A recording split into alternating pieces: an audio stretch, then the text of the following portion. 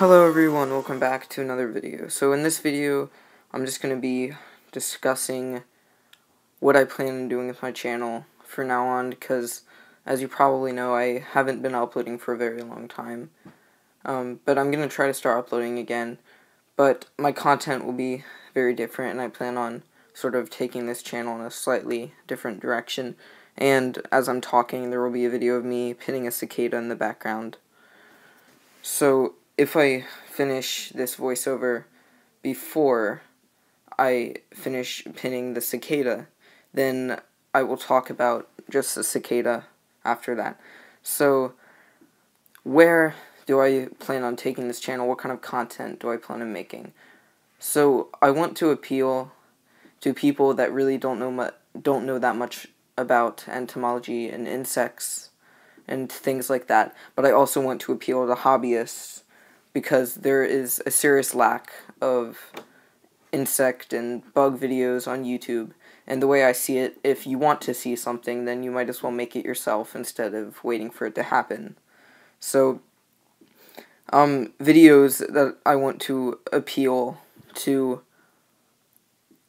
hobbyists, I guess, would be videos showing my collection, care videos, like bug hunting videos, tutorials on how to find certain types of things, or how to look for things in certain habitats like rotting logs or under stones and stuff like that.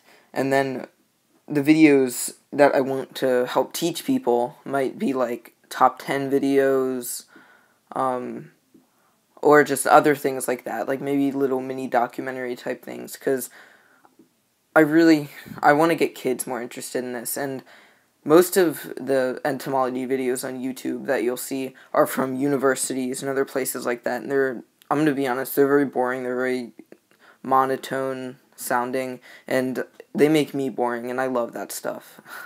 So I don't know how a kid would manage to sit through that, and it really seems like it would kind of teach them that entomology is boring, and they would lose interest in it. So that's why another YouTuber named Insect Hunter, I really recommend you check him out. He has one series where he does different characters and things. I'll leave a link to it in the description, just kind of to appeal to kids and get them entertained while they can learn about entomology too.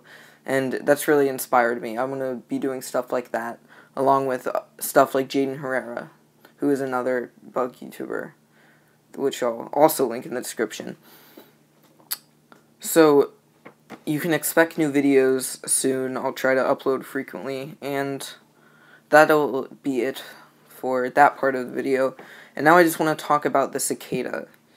So I found the cicada as a nymph yesterday, as of recording this. It was on one of those solar lights that people put in their yards trying to molt. I caught it, and then I took it home and I hung up a blanket, and it crawled onto the blanket and molted, and I let it harden overnight, and then I put it in the freezer this morning, and I was pinning it. So if you'll notice there, I had to use paper to hold down the larger set of wings, but the back hair of wings, they kind of just stay there by themselves, and you might be kind of confused by that, but the way that works is that there are hooks on the wings that connect both of them together, which is really convenient for pinning, because you actually don't need to hold down the bottom pair. All you have to do is hook it onto the bottom, which is what I'm trying to do here. The first bottom wing that I did was considerably easier. So thank you for watching. I will see you in future videos soon. Goodbye.